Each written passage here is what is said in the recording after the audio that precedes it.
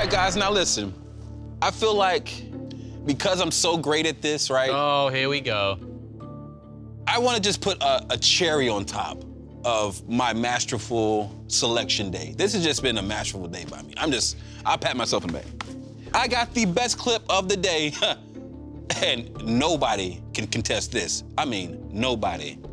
Are you ready? Are you using a light You bar? look mad, don't you? Why is this You being look a directed little at mad, me? because I can smell the madness. Let's go, guys. Roll clip. Now, this is probably the best footage I've ever seen. I mean, top 5. Do you know the flashlight game? Whoa, whoa, whoa. Look what happens. Were we communicating with somebody earlier, just a few minutes ago? Can you do that again by setting off our equipment or turning on a flashlight?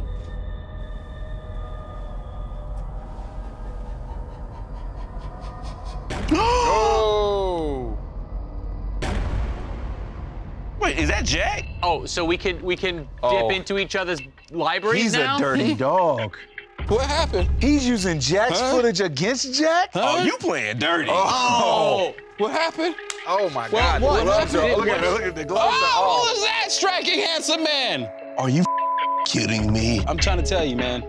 I'm just way better at this than y'all are. I can find stuff that nobody's ever seen. Like, you know how long it took me to find that footage? Literally on Travel Channel's website. I feel robbed. Hey. This is like daylight robbery.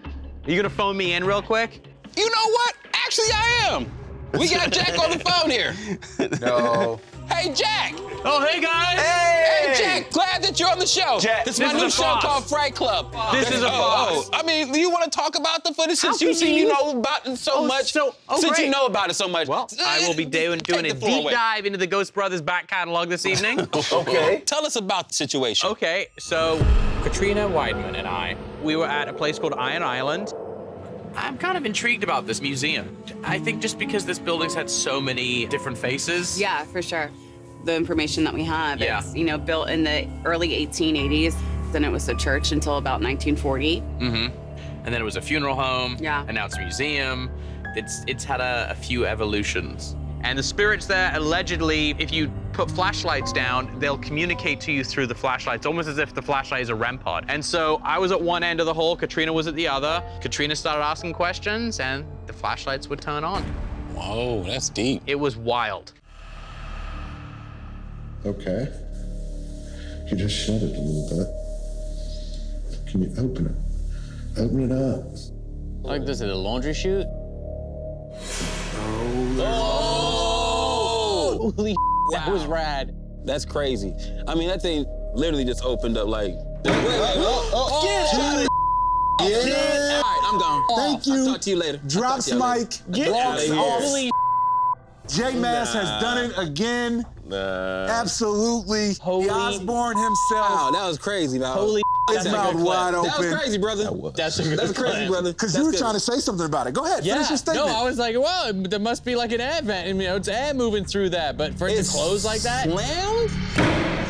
Look, we saw it open and we saw it close. You can't discount the fact that he was calling for that to happen. Now, can you open it? Is that the laundry chute?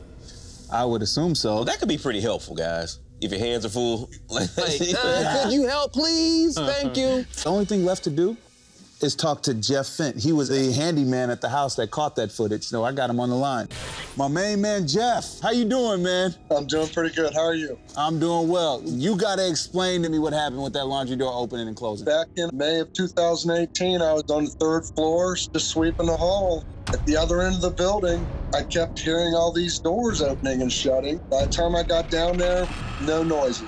Nothing went on for about 10 minutes, and I'm getting ready to leave that hall, and I just turned around one last time and started videoing, and that's the video that you've seen.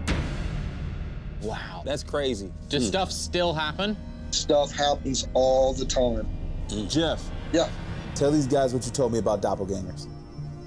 Oh my gosh, the doppelgangers, we've thought long and hard about them.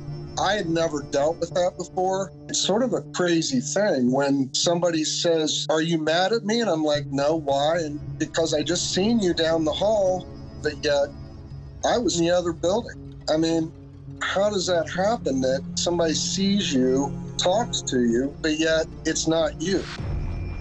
That sounds like me talking to my wife. She was like, Marcus, you never listen. It's my doppelganger. I'm a good man, baby. It's the doppelganger. Jeff, I actually have somebody that could possibly provide some insight. She's a good friend of all of ours. She's a psychic medium and has actually been to the location. Her name is Michelle Bellinger. Okay. Hey, Michelle, how you doing? Michelle. Doing pretty good. So you're familiar with the Madison Seminary? Yeah, it's about an hour from my house. Oh, wow. Okay. Jeff mentioned that people have encountered like doppelgangers and that the spirits have mimicked him. So is that like a common thing? Doppelgangers and spirits appearing like a person, you'll find that in mythologies around the world, especially like my own Irish heritage. That's a real common thing. It's usually a really bad sign. If you meet something that looks like you, it's kind of trying to steal your life. Oh, whoa.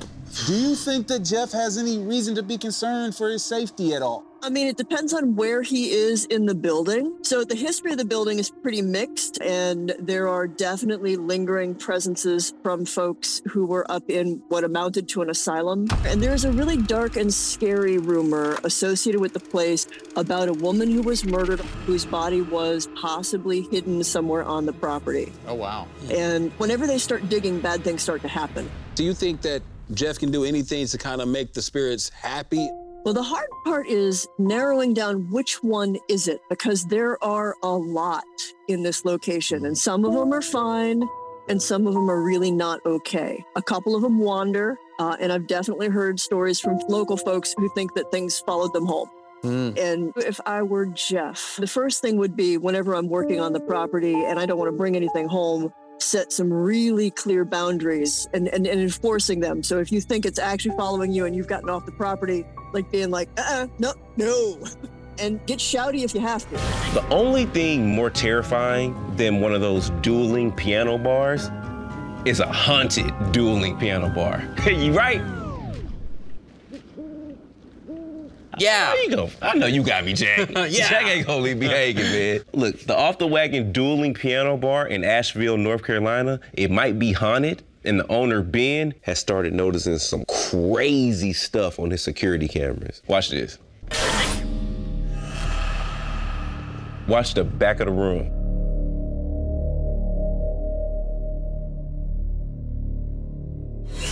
Oh. That's the fire exit. Huh. They said that there was no one in the bar, and this is one of those heavy fire doors that only opens from the inside. Whoa. Look at this. Whoa. Yeah. You got to push the You little... gotta hit it. Yeah. So it wasn't like somebody was on the outside trying to pull it open or nothing like that. So if you're not convinced by that, you gotta check this out. Watch this. Okay, let's see. Let's see what happens. So you got the two dolls in the front, they off the clock. And you got my man, look, watch where he's walking, watch this.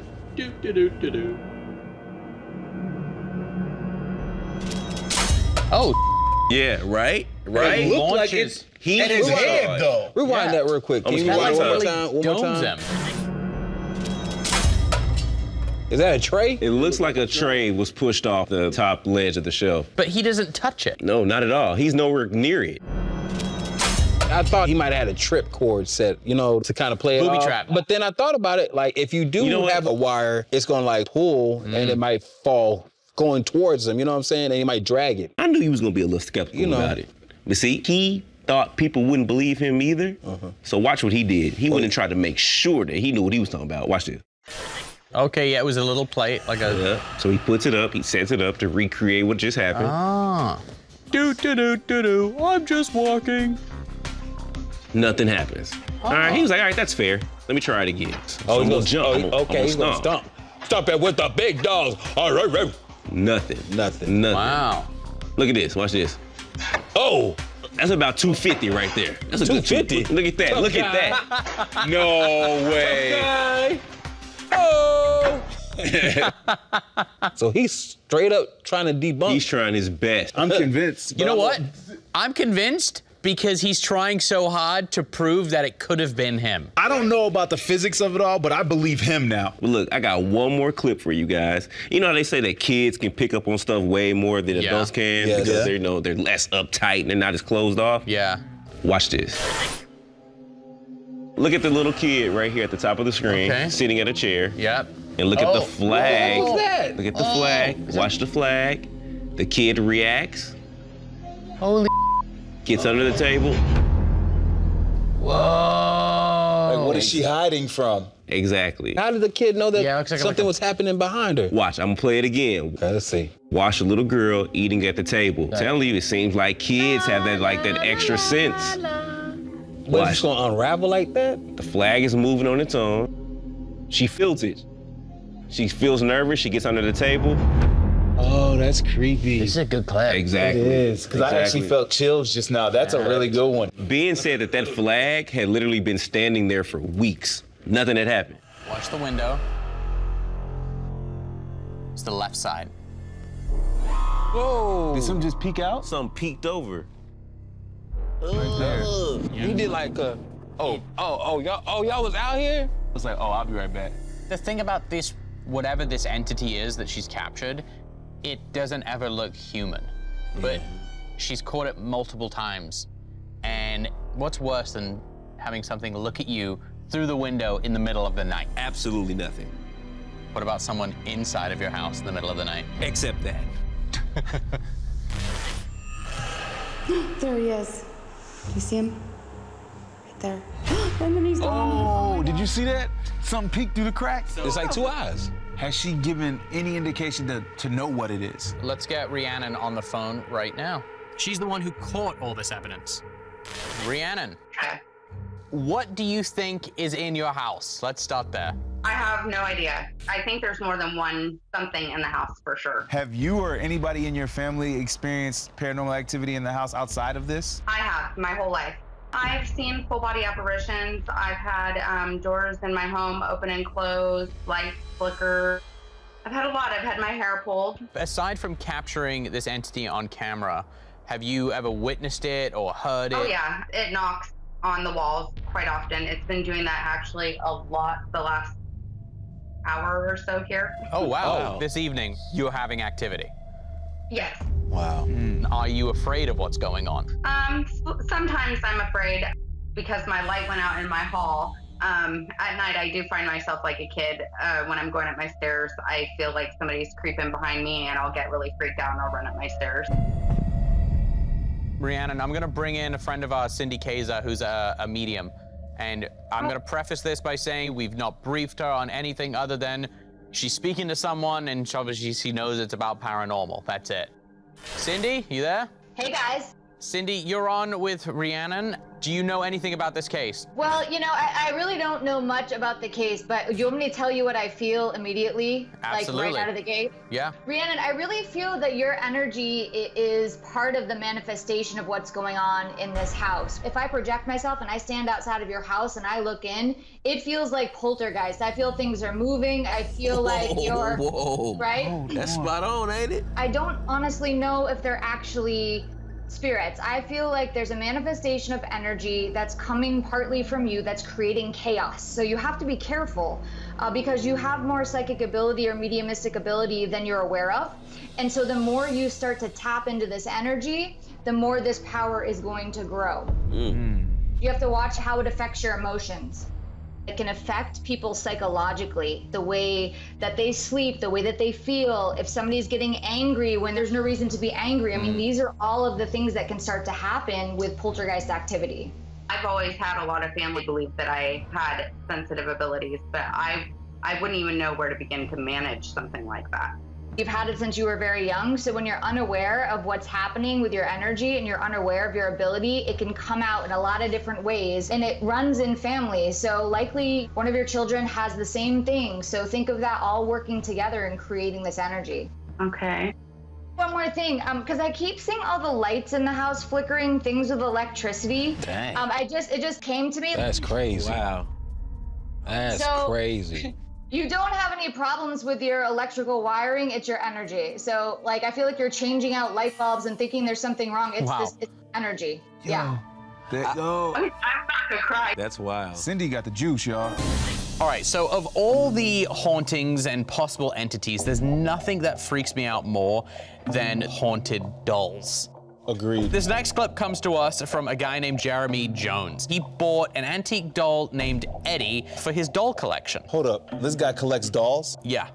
Okay. One night at 4 a.m., he heard a noise coming from his doll room. Dude has a doll room? Where else the dolls gonna stay? That don't sound creepy to y'all? I mean, hey, man, listen, some people call it creepy, some people call it comfortable. This is Creepy Eddie. Let's watch the clip. I swear I just heard the plastic moving again. This has happened like the third night in a row. So that's Eddie down in the corner in the red and white striped shirt. That Chucky's cousin. Who was that? That you up there? Eddie, if that was you, can you move? Now watch Eddie.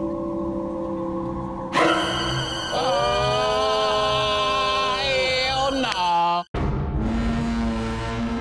That thing was pop locking. It doesn't end there. We have more.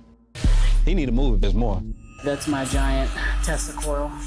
This man just went from eccentric doll collector to Dr. Frankenstein. He's got the Tesla coil. He's trying to pump some demons into that. Seeing if it'll give it any Eddie looks stressed out. ions. Watch his arm. I'm also checking out a new Listen, he wants Eddie to kill him. Now, check out young Eddie in this final clip. We were doing another live stream, me and my buddy Greg, and he was, we were asking them to move. You see his chick in the background? That's his #1 boo. That's his girl. Can we play it again? Yeah. And he was, we were asking them to move. Oh, no. Who's at the end? Whoa. Who's at the Right there, end? saw that. She's like, hold on a second. Who you talking about? Who are you talking about? No, don't be talking about Eddie. Eddie don't have to move. Sit there, boo. Don't move, Eddie. I'll move for you. I don't know about you guys, but I've got a ton of questions for Jeremy. Yeah. He needs to explain himself. What is he doing with these He dolls? got some splaining to do. Hey. And you still got Eddie in the back. Yeah, he's there. Burn him. Burn him now. Where did you get Eddie from? My wife and I collect a lot of antiques, and we were walking through an antique mall, and there he was. So I had to get him. Have you had any other experiences with Eddie? It seems like every time we get him on camera, he would just do something crazy. His arms would move or his body would move. Are you afraid of Eddie? When you're out there by yourself and you see these dolls move, that scares the heck out of me. So you don't collect haunted dolls? No, I'm not out there buying just haunted dolls. I buy antique dolls, and he definitely fit the bill for that. So Eddie's girlfriend that was watching him, do you have them next to each other often? Well, in our house, we have like a little doll section where all our antique dolls are. Mm-hmm. That doll was in the background. I didn't even notice. Yeah. But people picked it up, and I had to go back and rewatch it. I want to bring in a haunted objects expert, Andrea Message, just to see what she thinks. Yeah, perfect. Andrea. Hello, how are you guys? So, Andrea, do you think Jeremy could be in danger? Well, there's some weird history to dolls, guys, that people don't really understand. Like, for example, how they used to be used to bind souls, especially of the dead, parents who couldn't let go of their children who died. And usually when you find something like this, you're finding something that's a little bit dark, something that he should be cautious of at the very least. Do you think Eddie could be a vessel for the dead? If it were me, I think Eddie is more of a vessel for something a little bit darker than a human soul. And not just Eddie, but there was something about that other one. Mm-hmm. Yeah. You could see a reflection in the glass, and if you look at the face, y'all, that face was human. And then it turned. I just think there might be something demonic going on there. Ooh, they gave me chills. Jeremy, do you have any questions for Andrea? Yeah, I'm just curious, any methods that I need to protect myself with. Just realize no matter what you're dealing with, respect is #1. Don't go in there and start challenging it. Just show respect, and that'll protect you a long way.